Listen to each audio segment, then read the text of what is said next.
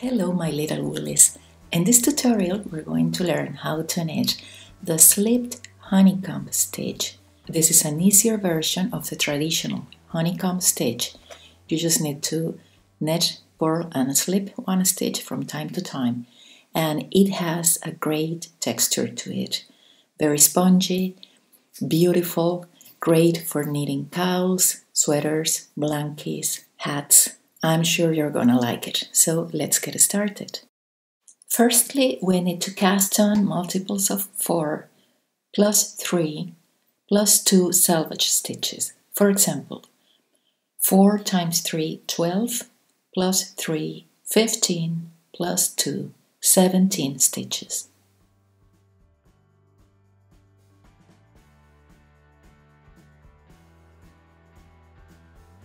This is an 8-row repeat stitch. So first row, we start, this is the right side of the work, we start with knit 1. So the first and the last stitch are the selvage stitches, and we're going to knit them on every row. Remember, you have the written instructions below this video. There is a link for you to my website, sewwoolly.net, with the written pattern and pictures. So after the selvage stitch, the repeat is knit 3,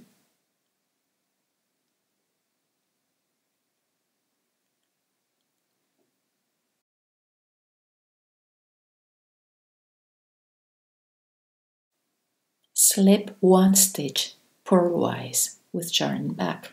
That's it. Let's do it again. Knit 3,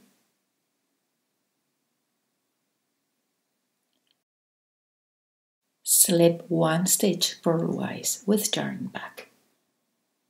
If you have more stitches, keep repeating until there are only 4 stitches left.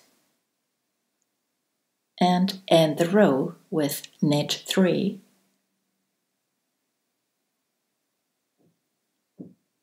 knit 1, the selvage stitch. Only on this first row I like to knit this last stitch through the back loop, so we don't get a huge loop there.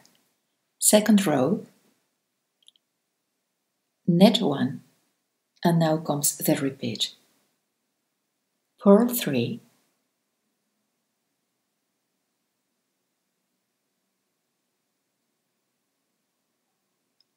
slip 1 stitch purlwise with yarn in front. There is your working yarn in front of the work. And repeat. Purl 3, slip 1 stitch purlwise. This is the same stitch that we slipped on the previous row.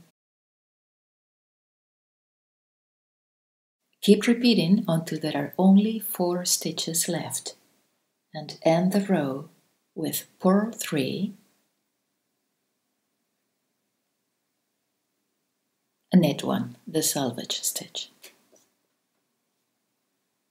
Row 3, knit 1, and now comes the repeat, really easy. Purl 1, knit 1, and repeat. Purl 1, knit 1, purl 1, knit 1.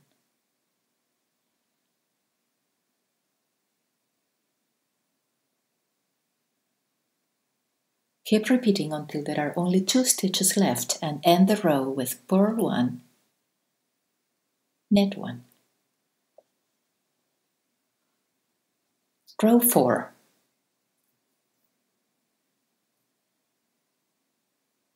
Knit 1 and purl across the row. That means purl every stitch.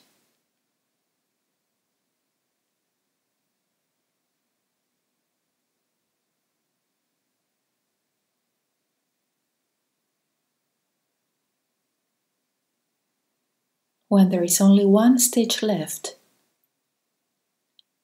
knit 1. Row 5. Net 1, net 1, slip 1 stitch purlwise with yarn in back, and now comes the repeat. Net 3, slip 1 stitch purlwise with yarn in back, and repeat. Net 3, slip 1 purlwise. If you have more stitches, keep repeating until there are only 2 stitches left, and end the row with net 1 and net the last one. Row 6. Net 1 and purl 1, and now comes the repeat. Slip 1 stitch purlwise with yarn in front, purl 3, and repeat. Slip 1 purlwise, purl 3. Keep repeating if you have more stitches until there are only 3 stitches left, and end the row with slip 1 purlwise, purl 1, and net the last one. Row 7.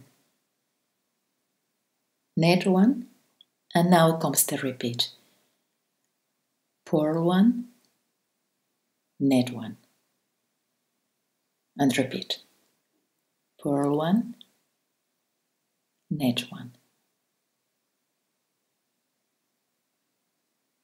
purl 1, net 1, and repeat until there are 2 stitches left.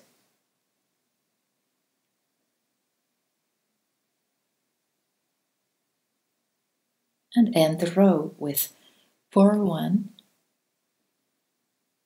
net 1. 8th and last row. Net 1 and purl across the row. Purl every stitch.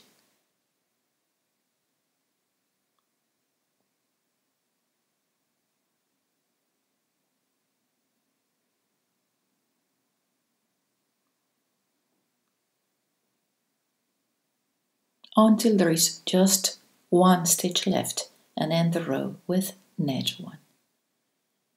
And that's it. These 8 rows will be repeated until the desired length is reached. When finished, bind off netwise after a row 8. I think you need to knit at least 24 rows to see the whole pattern. And that's it for today, guys. Thank you for watching. I hope you enjoyed this tutorial. Don't forget to subscribe to my channel, and happy knitting!